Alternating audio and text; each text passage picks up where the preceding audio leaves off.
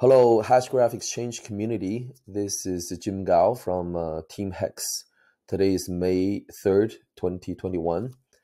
And I'd like to discuss the topic of the future of money, the evolution of money. As we all know that everything evolves, so does money. Let's take illumination, for example. Thousands of years ago, people used torches and fire to light up their spaces. And that slowly evolved into oil lamps and candles. And then the invention of the incandescent light bulbs, and that followed by halogen lights. And now we have LED lights. And in money's example, in the beginning, people were bartering, just trading, my horse with your cow, my body with your rice. Then people developed this medium of exchange that consists of items such as feathers or seashells. And then gold and silver and copper served as this medium of exchange for thousands of years across many cultures, until it was, replaced by fiat currency, paper money, that was decreed by law or by governments that issue those currencies. And from there on, we developed payment systems like personal checks, for example, and credit cards that operate on global scale, that consists of Bank of International Settlements that can settle accounts cross-border from different countries. And the latest, now we are entering this cashless payment, consists of mobile payment systems like ApplyPay and Alipay and WeChat Pay. For example, when I was in Hangzhou in 2018 in China, even the beggars there, they don't take cash. All of them, they have this, these QR codes, and you can just scan the QR codes and pay them directly using WeChat Pay or Alipay, and they get money that way. So China is entering a cashless society, way ahead of Western societies, and it begs the question. Everyone is wondering, what is next for money? What's the next step of evolution? Because people can tell, a financial reset is coming.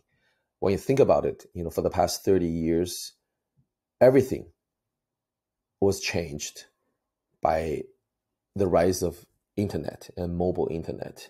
The only sector that has not changed is the financial sector. Money has not changed. And the companies like Goldman Sachs and JP Morgan, they're becoming as powerful as ever. But people sense that it's really money's turn to be revolutionized by the internet.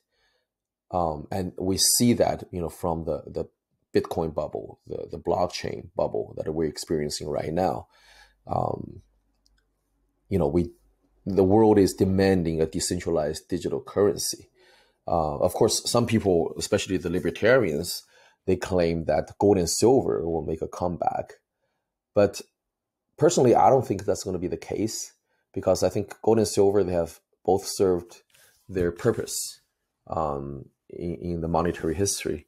So just like, in a blackout, people might temporarily revert back to using candles and lamps, but not for long. Once everything is all settled, people will resume, using the latest technology, the lights, the LED lights in this case. Same thing in a financial reset, maybe temporarily during the chaos.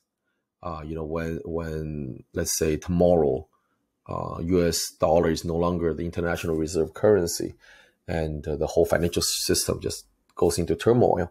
Yes, maybe temporarily people will revert back to using gold and silver, but a very, very short of time.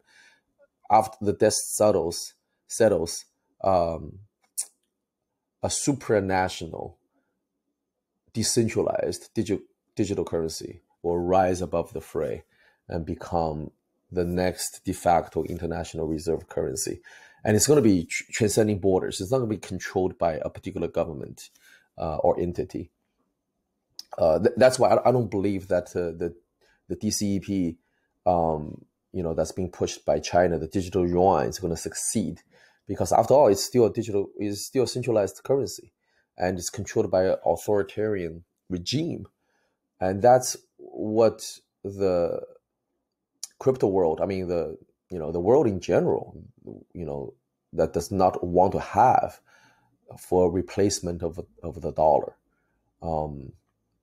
Personally, I think this digital stable coin, with its supply being flexible and regulated by algorithm that's going to adjust the supply according to the demand and also the economic activity that's happening on this decentralized network.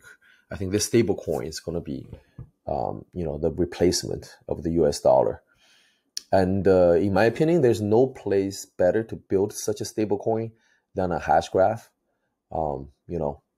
I think digital currencies will be the future, but it's not going to be Bitcoin or Ethereum, simply because they have too much limitations to be a viable solution on a global scale. But hash graph, with its speed, security, and governance, it's the perfect platform to build an algorithmic digital decentralized currency. And we'll see in a couple of years whether that's the case or not. So that is my take on the future of money. If you have any questions, feel free to reach out to us at myhex.io. And thank you so much for tuning in.